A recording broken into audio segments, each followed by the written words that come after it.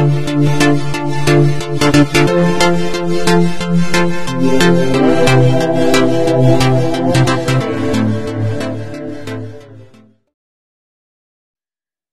To ലേണോപീഡിയ.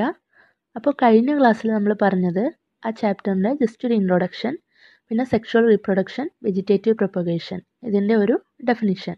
അപ്പോൾ നമുക്ക് ബാക്കി നോക്കാം. അപ്പോൾ നമുക്കിനി സെക്ഷുവൽ റീപ്രൊഡക്ഷൻ്റെയും വെജിറ്റേറ്റീവ് പ്രൊപ്പഗേഷൻ്റെയും കുറച്ച് എക്സാമ്പിൾസ് നോക്കാം. സെക്ഷുവൽ റീപ്രൊഡക്ഷനിൽ നമുക്ക് ഇൻക്ലൂഡ് ചെയ്യാൻ പറ്റുന്നത് brinjal, P, tomato, pumpkin, bitter God, ഇതൊക്കെയാണ്. ഇത് മാത്രമല്ല, നമുക്കറിയുന്ന വിത്ത് മുളപ്പിച്ച് പുതിയ പ്ലാന്റ് ഉണ്ടാക്കിയെടുക്കുന്ന എല്ലാ പ്ലാന്റ്സിനെയും, എല്ലാ എക്സാമ്പിൾസും നമുക്കിതിൽ ചേർക്കാൻ പറ്റും. വെജിറ്റേറ്റീവ് പ്രൊപ്പഗേഷൻ്റെ എക്സാമ്പിൾസിൽ നമുക്ക് ഇൻക്ലൂഡ് ചെയ്യാൻ പറ്റുന്നത് rose, hibiscus, tapioca, sweet potato, bryophyllum. ബ്രയോഫില്ലത്തിൻ്റെ ലീഫാണ് vegetative പ്രൊപ്പഗ്യൂളായിട്ട് use ചെയ്യുന്നത്. ഇനി നമുക്ക് ഒരു സീഡ് ജെർമിനേറ്റ് ചെയ്തുകൊണ്ടല്ലാതെ ഒരു പുതിയ സാപ്ലിങ് ഉണ്ടാക്കാൻ, അതായത് ഒരു പുതിയ തൈ ഉണ്ടാക്കാനുള്ള ചില മെത്തേഡുകളെ പരിചയപ്പെടാം. അതിലാദ്യമായിട്ട് നമ്മൾ ഡിസ്കസ് ചെയ്യാൻ പോകുന്നത് ലെയറിംഗ് ആണ്. അപ്പോൾ ഇനി നമുക്ക് വേറെയും മെത്തേഡ് ഇതിൽ വരുന്നുണ്ട്. ആദ്യം നമുക്ക് ലെയറിംഗ് എന്താ നോക്കാം. ലെയറിങ്ങിൻ്റെ പ്രോസസ്സ് നോക്കാം. Select A branch of the plant from which sapling is to B produced. അതായത് ലെയറിങ് ചെയ്യാൻ ആവശ്യമായിട്ടുള്ള നല്ല ഒരു ഹെൽത്തി ആയിട്ടുള്ള ബ്രാഞ്ച് നമ്മൾ സെലക്ട് ചെയ്യണം. The branch must be pencil തിക്ക്.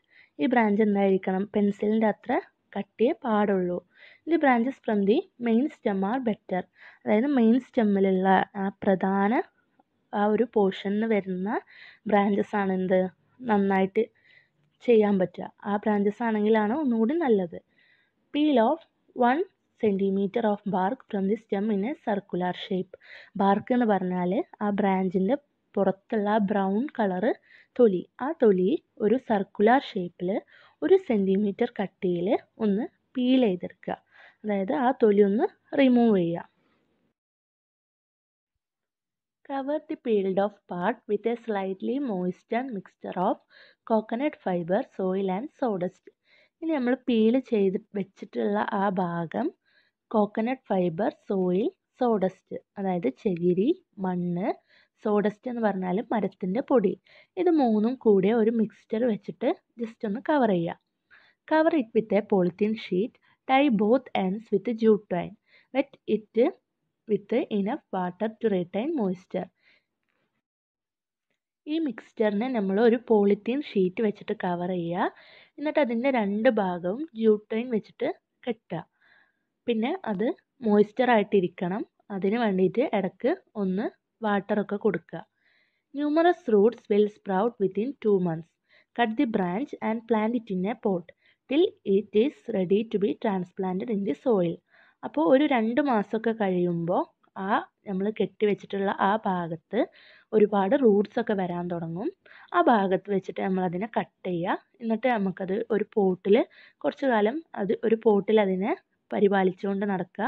അത് കഴിഞ്ഞിട്ട് അത് റെഡി ആവുമ്പോൾ സോയിലിലേക്ക് ട്രാൻസ്പ്ലാന്റ് ചെയ്യുക. അപ്പോൾ നമുക്ക് ഈ പിക്ചറിൽ കാണാൻ പറ്റും. ആദ്യം ഒരു മിക്സ്ചർ വെച്ചിട്ട് അതിൽ ആ പോളിത്തീൻ ഷീറ്റൊക്കെ വെച്ചിട്ട് കവർ ചെയ്ത ഒരു ഭാഗം നമുക്ക് കാണാൻ പറ്റും. പിന്നെ കുറച്ച് കാലം കൂടെ കഴിയുമ്പോൾ അതിൽ വാട്ടറൊക്കെ സപ്ലൈ ചെയ്ത് വരുമ്പോൾ റൂട്ട്സ് വരാൻ തുടങ്ങും. അപ്പോൾ ഈ റൂട്ട്സ് വന്നിട്ടുള്ള ഈ ഒരു ഭാഗം ഒരു സെപ്പറേറ്റ് സാപ്ലിംഗ് ആയിട്ട് നമുക്ക് വേറെ ഒരു പോട്ടിലേക്ക് മാറ്റി കൊടുക്കാം. Layering is effective in plants like jasmine, rose, hibiscus, cashew and sapota. Layering is also done on branches that grow close to the soil by bending the middle of the branch into the soil. അപ്പോൾ layering എഫക്റ്റീവായിട്ട് ചെയ്യാൻ പറ്റുന്ന പ്ലാന്റ്സിൻ്റെ എക്സാമ്പിളാണ് Jasmine. ജാസ്മിൻ്റെ വേറെ പേരാണ് പിച്ചി, മുല്ല, അതൊക്കെ. പിന്നെ rose, hibiscus, cashew, sapota. Layering is also done on branches that gross close to the soil. അതായത് ഈ നമുക്ക് ഈ പിക്ചറിൽ കാണാൻ പറ്റും ആ പ്ലാന്റിൻ്റെ, അതായത് ആ ട്രീയുടെ ഏറ്റവും അടിയിലുള്ള ബ്രാഞ്ച് എന്ത് ചെയ്തു, വളച്ചിട്ട് അതിൻ്റെ ആ ഒരു മിഡിൽ ഭാഗം സോയിലിലേക്ക് ടച്ച് ചെയ്തു. ആ സോയിലിലേക്ക് ടച്ച് ചെയ്ത ആ പോർഷനിൽ പുതിയ റൂട്ട്സ് ഉണ്ടായിട്ട് അവിടുന്ന് പുതിയൊരു പ്ലാന്റ് ആയിട്ട് അത് വളരും. അതാണ് പറഞ്ഞത് ആ സോയിലിനോട് ക്ലോസ് ആയിട്ട് വളരുന്ന ബ്രാഞ്ചസ് വളച്ച് സോയിലിൽ ടച്ച് ചെയ്യിച്ച് നമുക്ക് ലെയറിങ് ചെയ്യാം. ഇനി നമുക്ക് ലെയറിങ്ങുമായി ബന്ധപ്പെട്ട ചില കാര്യങ്ങൾ നോക്കാം. അത് ഇതിൻ്റെ ലാസ്റ്റ് നമ്മളോട് പറയുന്നുണ്ട് ലെയറിങ്ങിൻ്റെ മെറിറ്റ്സും ഡിമെറിറ്റ്സും ഏതൊക്കെയാണെന്ന് പറയാൻ. അപ്പോൾ ഇത് പറഞ്ഞു പോകുമ്പോൾ തന്നെ കൂടെ തന്നെ നമുക്ക് പറയാം അത് മെറിറ്റ് ആണോ ഡിമെറിറ്റ് ആണോ എന്ന്. Most of the plants can be grown this way. അതായത് ഒരുവിധം എല്ലാ ചെടികളും ഈ ഒരു മെത്തേഡിലൂടെ നമുക്ക് വളർത്തിയെടുക്കാൻ പറ്റും. അത് അതിൻ്റെ ഒരു മെറിറ്റാണ്. Plants formed from layering do not have as much lifespan as plants formed from seed germination. They will be of smaller size too.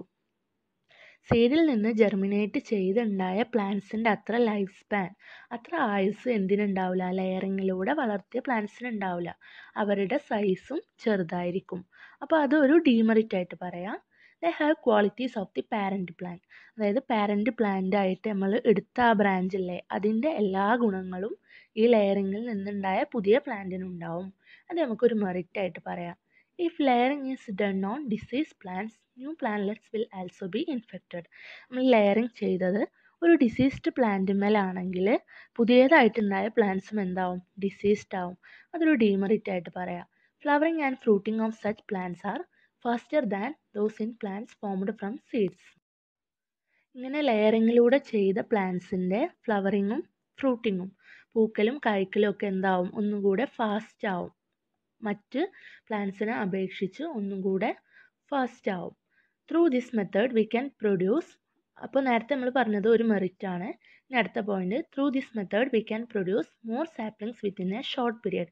ഈ ഒരു മെത്തേഡിലൂടെ നമുക്ക് ഒരു ചെറിയ കാലം കൊണ്ട് തന്നെ ഒരുപാട് തൈകൾ ഉണ്ടാക്കാൻ പറ്റും. അതും ഒരു മെറിറ്റ് ആണ്.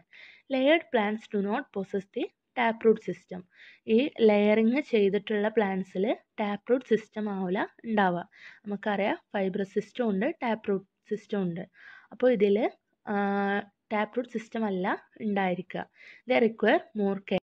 അപ്പോൾ ഇന്ന് നമ്മൾ പറഞ്ഞ പ്രധാന ടോപ്പിക്ക് ലെയറിങ് ആണ്. ലെയറിങ്ങിന് മെറിറ്റ്സും ഉണ്ട് ഡിമെറിറ്റ്സും ഉണ്ട്.